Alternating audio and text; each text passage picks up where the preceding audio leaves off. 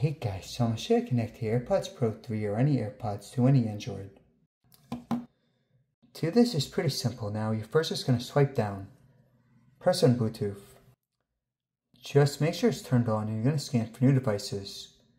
For the Galaxy, you press on details.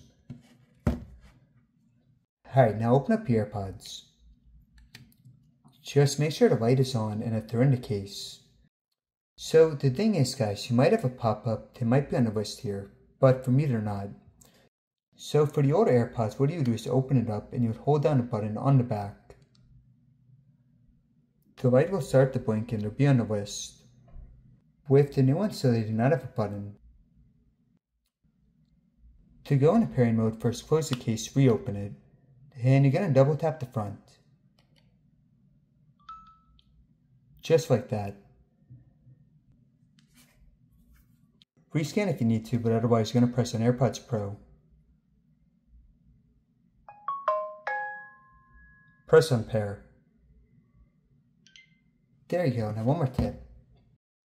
So when you're done using them, you put them back in the case. Right here they're going to disconnect. When you reopen the case now, they're going to reconnect. And you guys saw there is to it.